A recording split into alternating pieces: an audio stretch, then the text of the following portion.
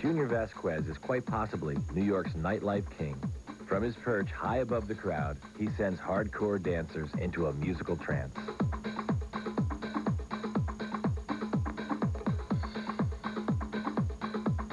This is Sound Factory, some say the hottest underground club in the city. It's packed every Saturday night, nearly 2,000 strong. They come to dance. They come to experience the musical magic of Junior Vasquez. Here they come! When he's not sending the crowd into a frenzy at Sound Factory, he's one of the most sought-after record producers and music remixers in the business. He's collaborated with Madonna and has worked with everyone from Janet Jackson to Prince to John Mellencamp to Cyndi Lauper. New York to Lancaster may only be a 3-hour ride, but in many ways, Junior is a long way from home and a long way from his parents. I mean, of course, they don't understand what it's all about. No. What does their son, Junior, whoever that is, do in New York? Right. During this trip home, everything seemed, as he said, kind of weird. For a man who changed his name from Donald Mattern to the more New Yorkish and exotic Junior Vasquez. Junior was born in August 1949. He's the second of 4 children. His dad was a butcher, his mom an artist. As far back as he can remember, Junior had that renegade spirit. If it was wrong to be one way, I'd have to be that way. It's just so, it was from, I think, from the day of my birth, I was like that, I think. And growing up, becoming a teenager, I think I was so attracted to, like, really, like, things that were different. Junior says his individuality didn't always go over well in his small, conservative community. His style was on the edge. I just tried to do things different. It was great to walk down the street with weird fashion on, and people make fun of you. I hated it at one end, but really thought it was great on the other hand. And I was just very involved in art, music, and hanging out.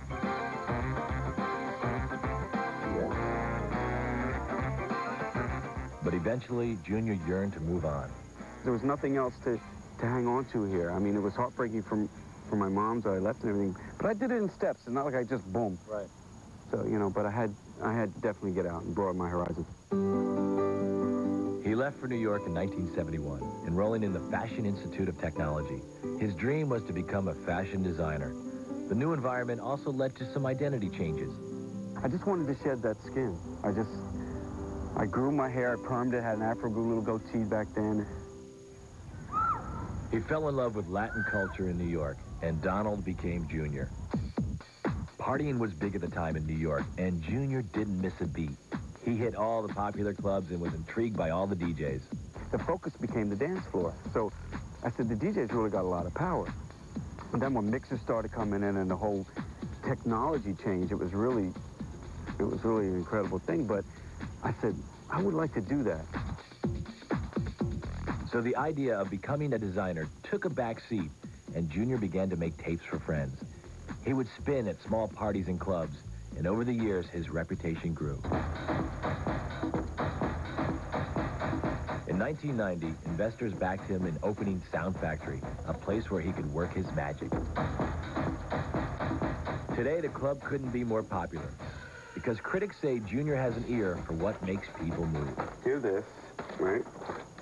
So what I was, listen to this. Ride that. But then listen to this. That's a definite. Listen to this.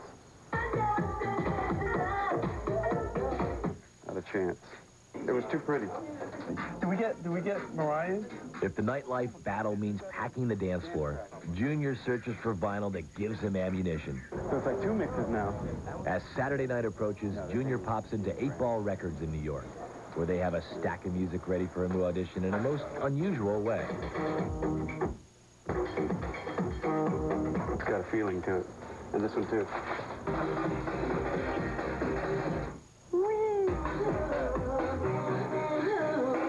Not only do dancers love Junior, stars like Janet Jackson and Grace Jones have come to watch him in the booth. He snapped Polaroids of Madonna, who picked her Truth or Dare dancers at Sound Factory. She'll come early at 1 o'clock when the doors open. And she'll sit in front, speaker right in front. She'll come up, say hello, grab a water and go down, sit in front, a speaker with a couple of her friends, and dance for like 2 hours. But she'll sometimes ask me for certain records to play, or she'll go like this. I'm playing certain records, she'll go, meh. Junior's work at Sound Factory has gained him worldwide press.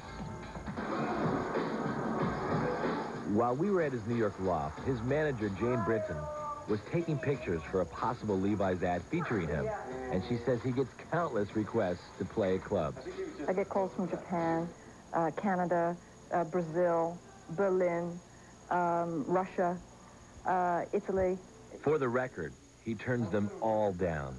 He only spins at Sound Factory on Saturday nights, passing up astronomical offers. How much? It's, to a lot of people, it's a year's salary for one night's work. How does that feel? I like the bottom. Yeah, I like mixing hip-hop and reggae.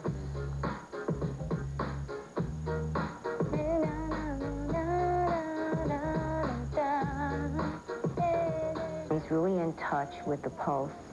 You know, it's with the people, you know. It's not like a guy who's making music that doesn't spin anymore, you know, because when you spin, you really get a sense of what'll work, what doesn't work, what people feel. Junior's success as a club DJ has led singers like Cyndi Lauper to call. He recently co-produced tracks on her latest album, and she came to his home studio recently to hear some new music.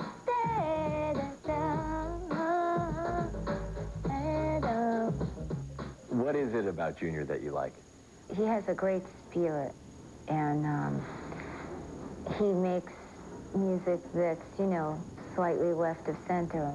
I never took a music class in my life. I don't know how to play keyboards or anything. I use people to help me. I'm more like a Steven Spielberg type of, you know, behind the camera and get people to do things.